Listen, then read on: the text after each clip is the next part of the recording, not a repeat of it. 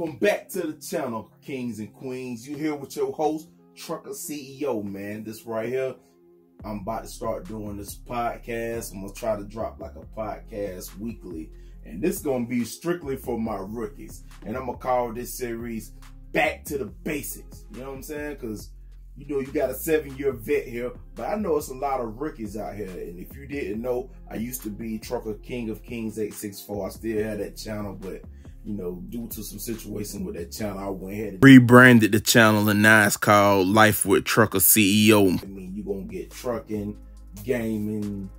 I got a music label. I got all kind of stuff going on. I have other businesses going on, so you're gonna see a whole lot of different things on this channel. It's not just going to be trucking, but right now I'm mostly dropping trucking content. So this right here is a podcast. You probably gonna see either a still picture that says podcast, or I might try to put like some kind of, you know, some moving artwork in the back for you. But you don't need to see me for these Back to Basics podcasts, man. It's just strictly for the rookies that's thinking about getting into trucking, or you in trucking. And I'm really just giving you my perspective. It's not necessarily saying it's right or it's wrong.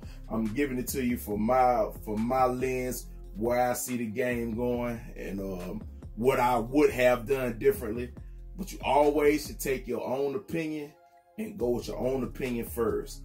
But this is just an alternate opinion, like my man HT Logistics say. So, you know what I mean? This first podcast is going to be named, well, it's just going to be podcast 1. And this was mainly for the people that's, I say, you looking to get in the game right now and you looking for your first trucking company. That's what this podcast is for. So let's say you in the middle of Bumblefuck, Iowa, and oh man, I want to get my CDL. The first thing in my suggestion you should look for is a company that has a terminal near your house. So you need to get on your Googles, try to find a company that's near your house. Why a terminal near your house? Because you want to get home for home time, right? If you get with a company that's in Florida and they don't have a terminal in Iowa, they're going to always run you all the way around the world before they can get you home. Meaning if you got an emergency, you need to get home for something, you just out here, you just don't feel like working this week. They always got to get their fuel money out their truck before they get you home.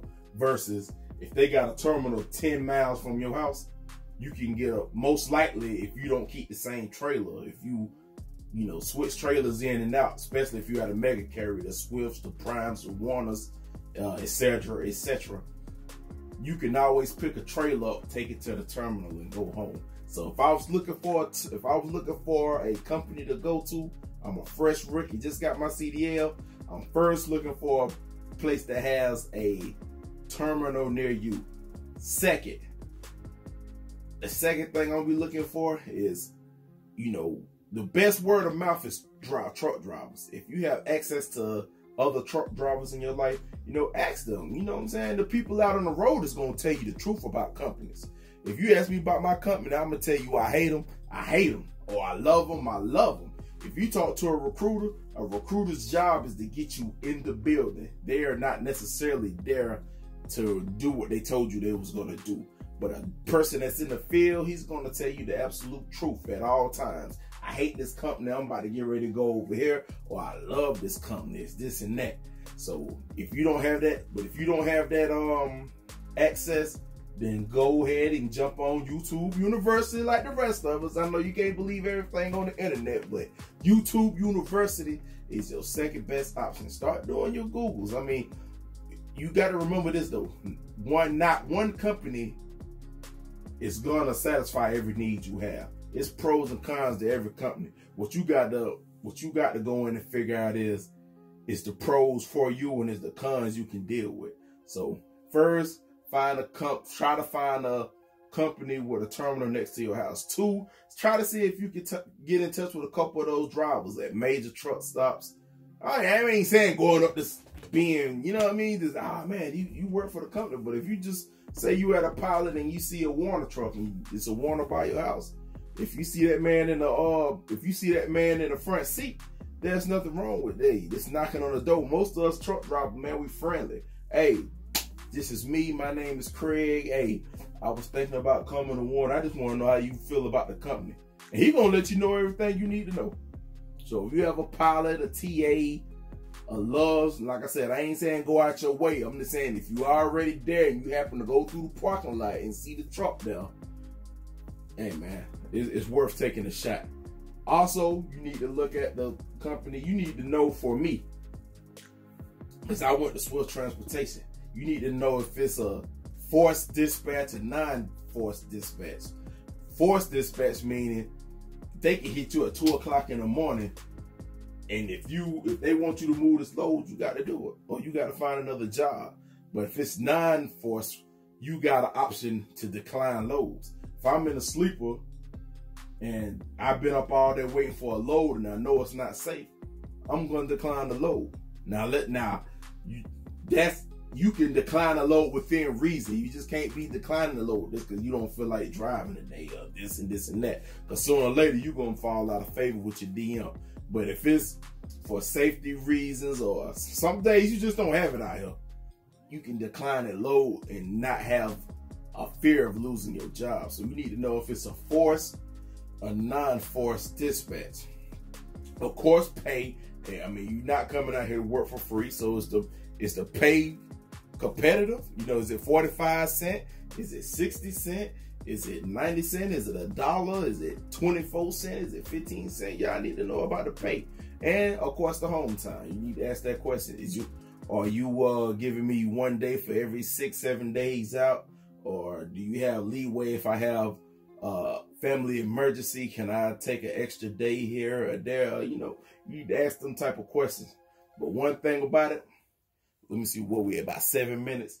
One thing though, when you go in here, do not believe what these recruiters say. Believe half of what they say and believe that the other half gonna be bullshit. Because a recruiter's job is to get you in the building. It's not to be honest with you. They don't have ethics. You know what I mean? Listen to what I'm telling you. The recruiter's job is to get you to orientation. And then you will really learn about the job after you're in orientation. So, you know, so let's recap right quick, because I don't want to keep these videos that long. Find a carrier that's in your area to have a terminal. Find out about the pay. See if you can find a driver that's got that same truck logo on his truck in the parking lot. Ask about it. If not, go to YouTube University. You know, do your research. Find out, is it forced or non-forced, and that way. And if you're going through a trucking school, you need to figure out, is they gonna pay your way there? Do you have to find your way there? If you're going to a local school, then you might be able to qualify for a grant. Or if you got it like that, man, pay that cheddar, pay that cash, and go ahead and get it. But those are my few tips for trying to find a mega carrier. I do have a few more. I'll probably cover it in another video, but hey, just stick to them principles, man, and get your time in, and you'll be out of here in no time. Until then, man, like, share, subscribe. Hey, man, comment. Hey, hit the thumbs up, thumb down button. I don't care which one you do, man, but just do one of the two and holla at me, man. We'll get back with you. This trucker CEO, man, and I'm out, man. Stay up, stay blessed.